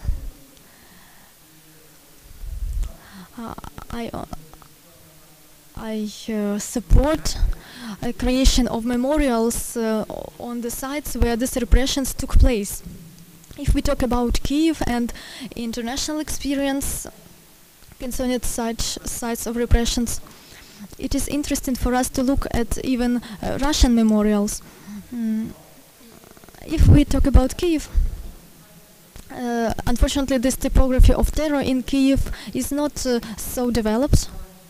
If we talk about the places where a lot of criminal acts took place, it is Shevchenko Palace near Maidan.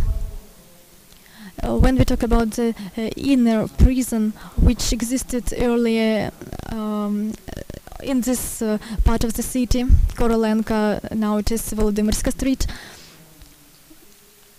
So we tried to investigate the materials we have and find out what in reality took place there. And we found out that this place, after it was a jail, it was rebuilt. I know history. I'm just concerned with the table which wrote these gates were the last hope for people. I imagine that I am a relative of these people, and somebody took people to security service of Ukraine. And now people write that these gates were the last hope for people. So the place where a lot of criminal acts took place is now called the place of last hope. I think it's wrong, it's misleading. So if you know that inner prison was never a place where they died, a majority of people were taken and get out of here, of there.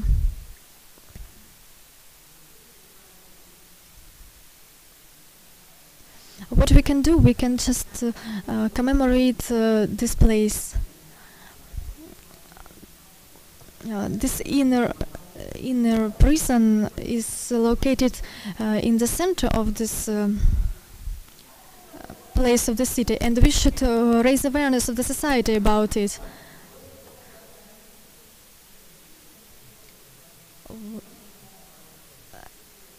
So since you cannot come inside this building because it is a regime object. Why is it regime object? It is a place of criminal act. Ask.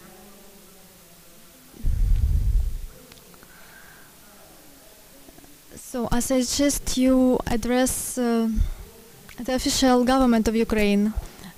She told that they do not answer. So these gates, the gates of Security Service of Ukraine, symbolizes a place where people were taken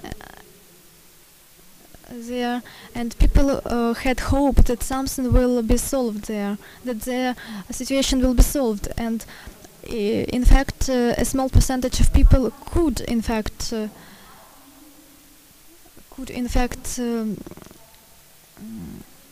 rescue from this place. It is legitimation of these severe acts. So let's imagine I say you die, you go home. I think it's not right. Okay, let's do so. If you have a list of people who were killed inside this inner war, let's have a look at this list together and know how we can add names there or like work on it. If you have such possibility, okay, let's do it. So our task was to tell the society that it was a maze of repression. Вибачте, я надам слово для відповіді. Дякую. Тож я... Your report about what you have said, and there's a need for another explanation. Institute of the National Remembrance is not a government body; it's independent body. So we are to be apolitic too. So I cannot comment any politician or political statement. I suppose that I recognize the term you have used, the pedagogy of shame. So I can say that supposedly, because I don't know this statement, I haven't heard this statement, but the term is known to me. So the pedagogy of shame, it's some kind of a term that means that points the instrumental use of history. So I suppose that Professor Gliński was talking about the instrumental use of history, and supposedly he was supporting art of craft. So that's all. Thank you. So I'm sorry. As I said, it's never-ending story. It's a long-term discussion. We will continue, definitely. I believe that we will even continue here on the debate. So thank you for the participants. Thank you for this very short discussion. And see you soon here. Thank you to the university, other Ukrainian partners. And also, I thank you, National Endowment for Democracy, who support this very nice meeting. For us, it was a very busy day, so keep quiet evening, you know, and see you next time in Kyiv or somewhere. Thank you very much again, and